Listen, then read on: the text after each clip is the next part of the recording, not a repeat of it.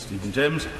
I thank the Minister for her answer, and I'm pleased to see the Home Secretary in his place. I congratulate him on achieving 1 year in his role today.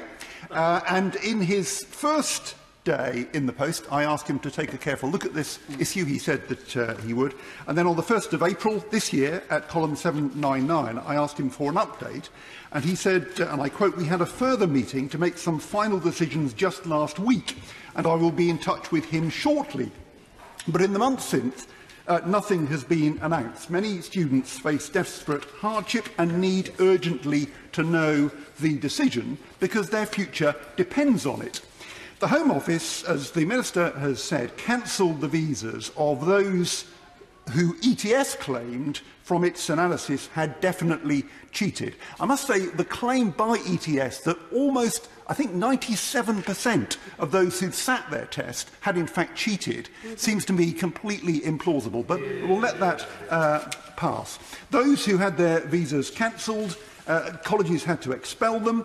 By the end of 2016, there had been more than 35,870 refusal, curtailment and removal decisions in ETS cases, more than 4,600 removals and departures. But one estimate is that at least 2,000 of those denied visas are still in the UK. In-country appeals weren't allowed, but some have got cases to court. A growing number have convinced the courts they did not cheat. One showed that he never actually took a TOEIC test, and yet he had his visa cancelled because it was alleged that he cheated in a TOEIC test. It's proved extraordinarily hard for students to obtain from ETS the recordings said to be of them taking this test. One computer expert told the appeal court ETS's evidence is worthless. The appeal court has criticised the Home Office's evidence, and in 2017 it said it was unlawful to force students to leave the country in order to appeal. Many of those affected speak excellent English, so had no motive at all to pay somebody else to take the test for them.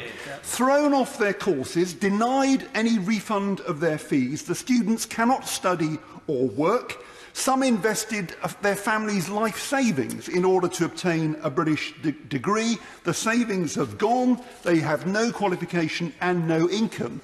They depend on kindly friends, but they say they couldn't endure the shame of going home with nothing, having apparently been convicted of cheating in the UK. Understandably, mental health problems are rife.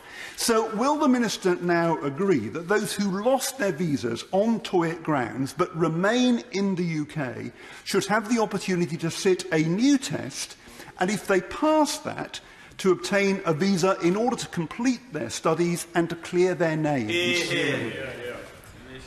Well, I thank the honourable gentleman for his question, and I'm going to return at the outset to the comments that I made about the National Audit Office report, which is expected to be published next month. The Home Office has been working closely with the NAO to provide information and evidence to them, and I think it's absolutely right that my right honourable friend, the Home Secretary, has the opportunity to reflect upon their report, consider their findings, and then come back to this House with a statement.